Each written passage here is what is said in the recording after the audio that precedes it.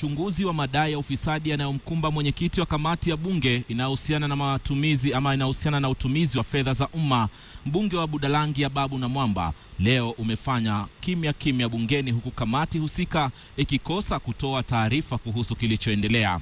Vile Namwamba hakuzungumza na wanahabari jinsi alivyoahidi. Mwanahabari Lofty Matambo amekuwa akifuatilia swala hilo na hii hapa taarifa yake. Saa 4 asubuhi ya leo, Pius Ababu Namwamba, mwenyekiti wa kamati ya uhasibu wa fedha za umma, hakuwa na budi kusalimu amri. Akafika mbele ya kamati teule ya bunge kuhusu adabu inayoongozwa na Moses Cheboi, mbunge wa Kuresoi Kaskazini, kulisafisha jina lake. Karibu chama. Hata hivyo, baada ya takriban saa 3 hivi, If you guys are ready, we can proceed. Ababu alitoka na tabasamu kana kwamba jazba inayomkabili imemuondokea. We have held what you may call a preliminary session, even though it was actually intended to be a substantive session. But we agreed on a number of issues. One of those issues was that whatever issues that the committee is delving into have to be framed clearly so that we know exactly what we are dealing with and what I am supposed to be responding to.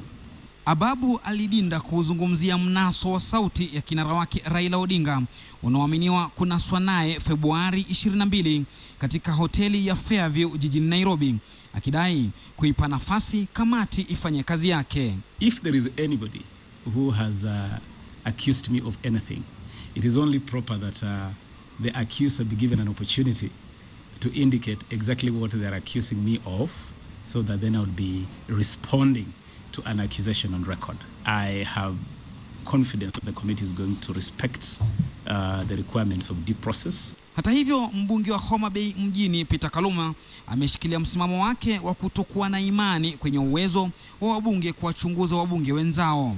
I never came or addressed the nation to defend anybody. I never believed a parliamentary committee should be sitting to investigate either members of parliament on matters of corruption or a whole committee of parliament. Aidha, Raila Odinga amekwepa kujihusisha na uchunguzi bungeni. I have not received any invitation and I want parliament to deal with parliamentary issues. Please leave me out of parliamentary affairs. The most important thing is that parliament should decisively deal with the issues of corruption. Kamati hiyo inayojumuisha wabunge 13, 7 wa mrengo wa Jubilee na 6 wa CORD, inatarajiwa kutoa ripoti yao kwenye muda wa siku 21. Kinaposubiriwa kikao cha kesho ili kuendeleza mahojiano na uchunguzi dhidi yake, Ababu Namwamba ameonyesha uso usioteteleka kutokana na yote yanayomgubika.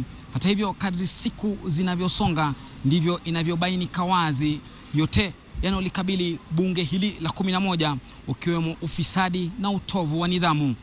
Lofty Matambo, KTN leo, Nairobi.